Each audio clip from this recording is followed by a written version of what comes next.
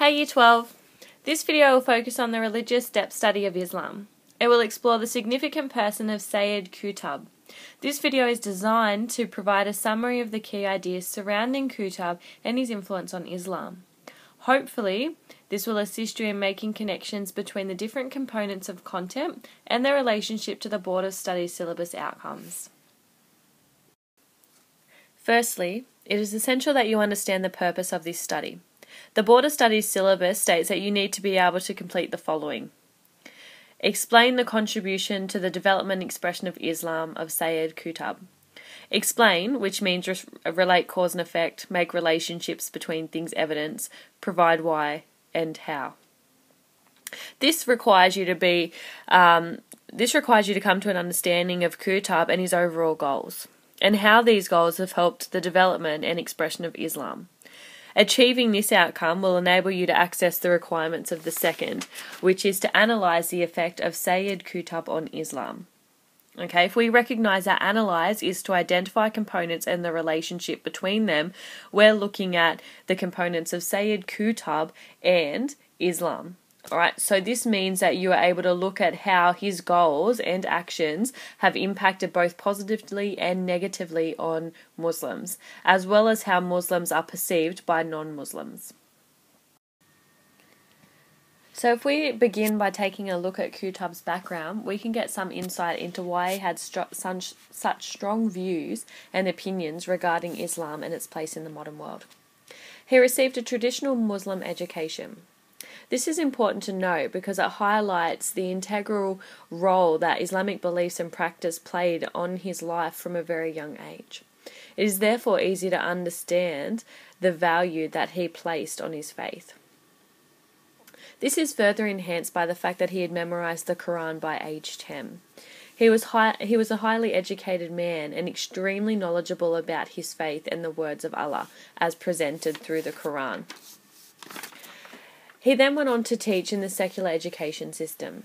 Secular meaning a system of public education in countries with a secular government, that is, one where government and religion are separate. This is interesting to note because it is this kind of separation that QUTB felt needed to be abolished in order to achieve what he refers to as true Islam.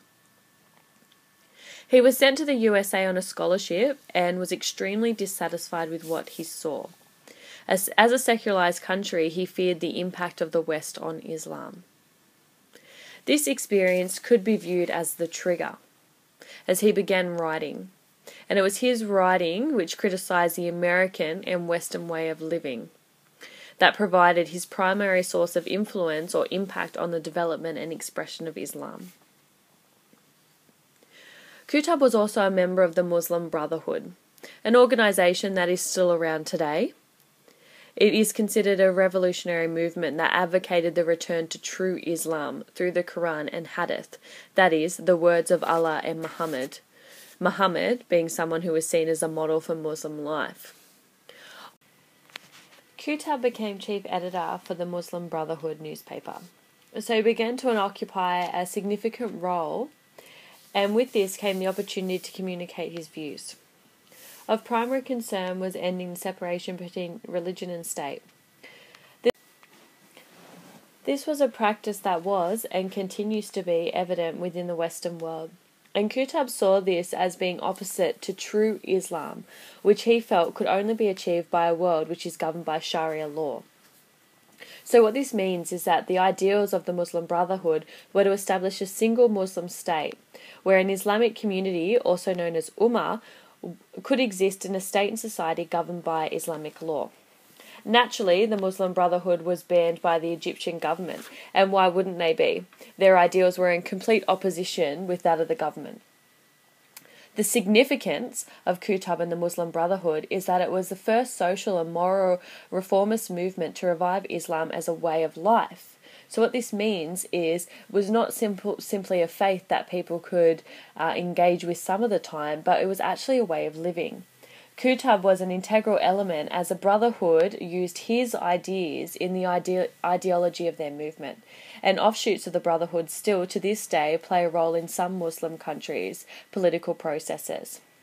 So this explains his influence in the development and expression of Islam.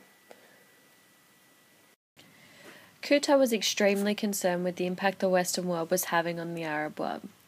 Having been to the USA, he viewed their way of life as the complete opposite to Islam and Islamic principles. Okay, and he was concerned from an Islamic perspective. So this meant that he was worried about the impact that these Western ideals would have on the place of Islam, and that Muslim people may turn away from Islamic principles in order to abide by Western culture. So essentially anything that opposed Islamic principles, for example, separation between religion and state, communism, capitalism, etc., were a threat. So what was QUTB trying to achieve? Well, he expressed the need for an Islamic state, which essentially is a state governed by Islamic principles, one which was free from Jahiliyyah, which is ignorance of Islam. Now, he attempted to establish the principle of Sharia law in his society. Now, Sharia law just refers to Islamic law, which guides adherence. It is a moral code and religious law outlined by the Quran, Hadith, and Sunnah. So essentially the sacred texts of Islam.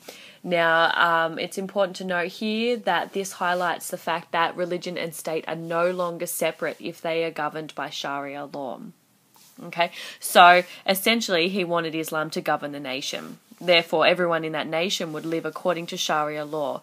Islam would hold the greatest authority because Allah does.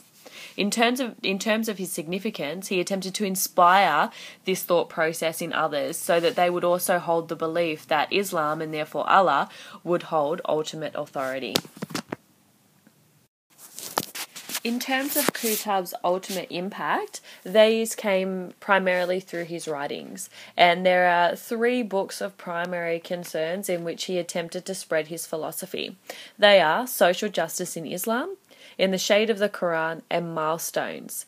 Now, his writing basically wrote about Islamic advocacy, all right, so the promotion of Islam, social justice, and education, all right, and all of these ideas were guided by Islam and Islamic principles. The first book, Social Justice in Islam, reflects his critical attitude towards the West. He believed that they were too concerned with materialism and had a lack of spirituality. He depicted the West as a new crusading force. Okay, so this meant that he saw them as looking to take over. He explored the persistence of gross socio-economic inequality in Muslim societies. So what this meant is that if the West took over, Muslim societies would not be seen as equal in an economic sense. Islam and capitalism, as we know, are opposing forces. It focused on the need for viewing Islam as totality and demanded comprehensive implementation. So what this means is that religion and state would be combined in everyday life, so not separate, again reinforcing the idea of Sharia law. True social justice can only exist under Islam through the belief of Tawhid, which is the oneness of Allah. Now, his writing was extremely persuasive and attempted to highlight the fact that Western culture and Islamic principles could not coexist because fundamentally they had opposing ideals and values. Now, the second book, In the Shade of the Quran, was a commentary on the Quran and was 30 volumes. The focus is placed on the literary qualities of the Quran, so the way it was written, as a beautiful piece of literacy. He insists that the Quran provides principles for living and that true Muslims will engage in lifelong study of it. Okay, so this just enhances the idea that the sacred texts are fundamental into the implementation of Islam in everyday life, and again ties into the concept of Sharia law. Okay, to live in the shade of the Quran is a great blessing which can only be fully appreciated by those who experience it. So the idea that it is in fact self-rewarding.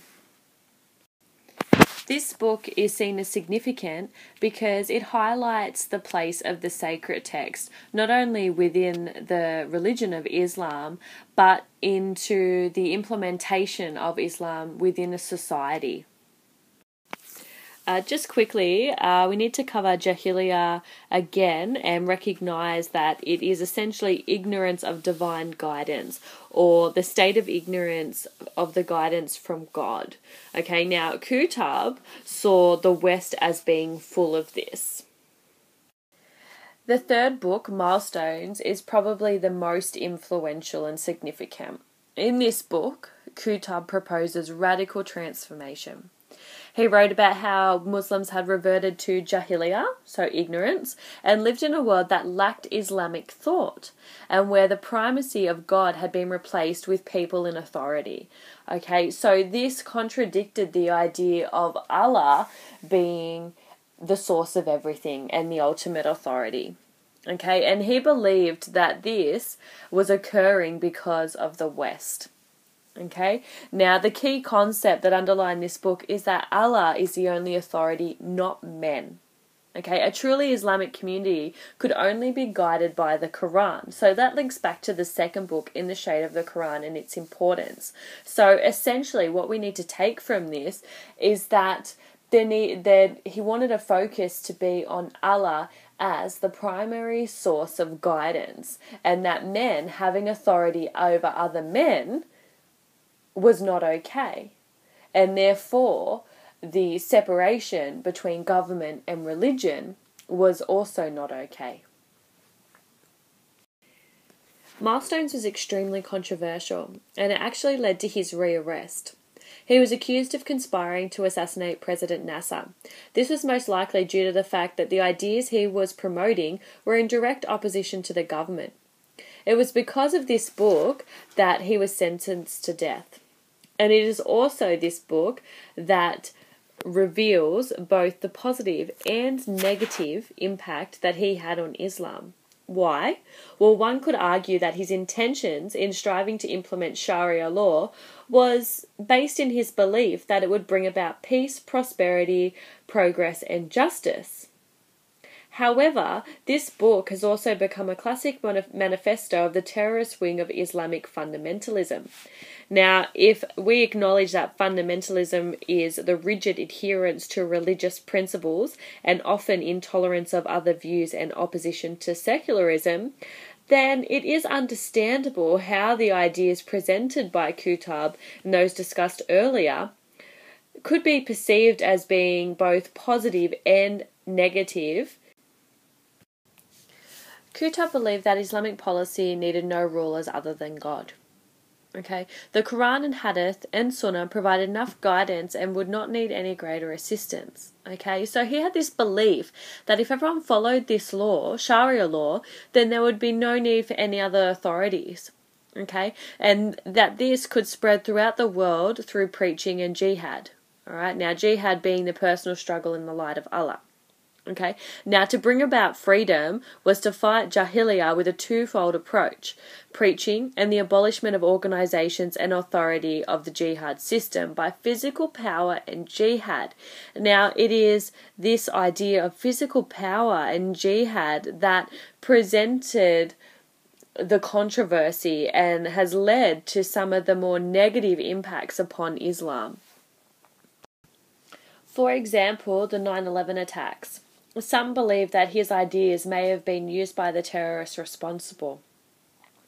And secondly, that his promotion of the destruction of Jahili Muslim governments may have roused terrorist jihad and therefore the attacking of Western countries.